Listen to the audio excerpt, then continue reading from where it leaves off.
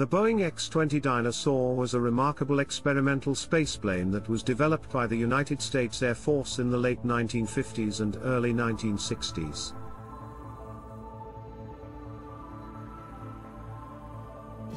The project aimed to create a vehicle that could be launched into space on top of a rocket, orbit the Earth, and then re-enter the atmosphere and glide to a landing.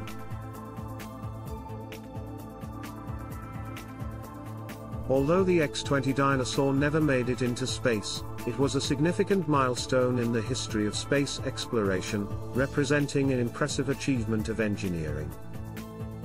The X-20 Dyna-Soar project emerged in the context of the Cold War, which was a period of intense competition between the United States and the Soviet Union.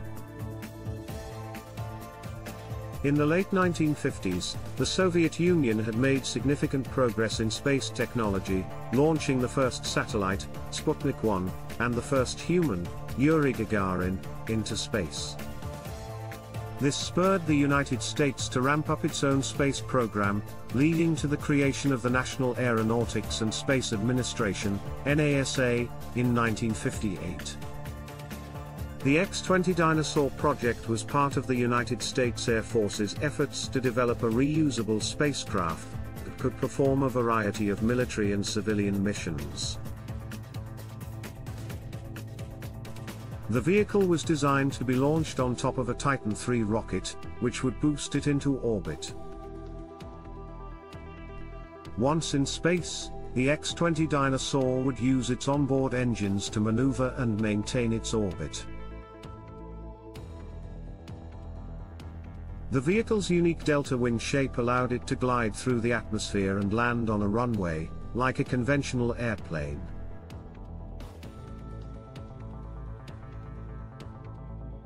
The X-20 Dyna-Soar was a complex spacecraft, incorporating advanced technology in a number of areas.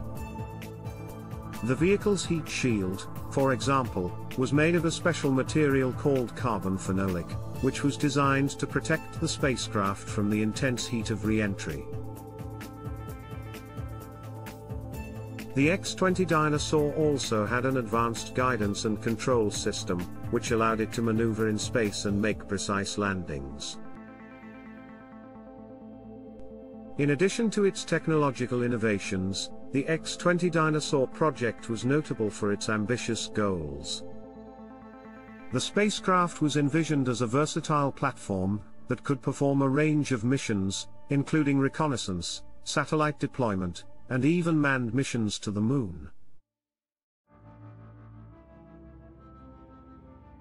The Air Force also envisioned the X-20 Dyna-Soar as a potential weapon, capable of delivering nuclear payloads anywhere on Earth. In 1963, after 6 years of development, the X-20 Dyna-Soar project was cancelled, due to budget constraints and shifting priorities within the military. Although the X-20 Dyna-Soar never made it into space, its legacy lived on. The project served as a precursor to the Space Shuttle program, which would later develop a reusable spacecraft that could perform a range of missions. The X-20 Dyna-Soar also paved the way for other experimental spaceplanes, such as the Soviet Union's Buran spacecraft and NASA's X-33 program.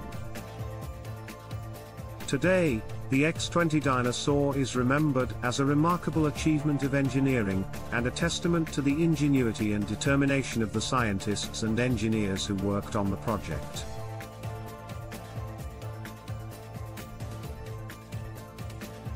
Although the X-20 Dyna-Soar never achieved its lofty goals, its legacy lives on, inspiring future generations of space explorers to push the boundaries of what is possible.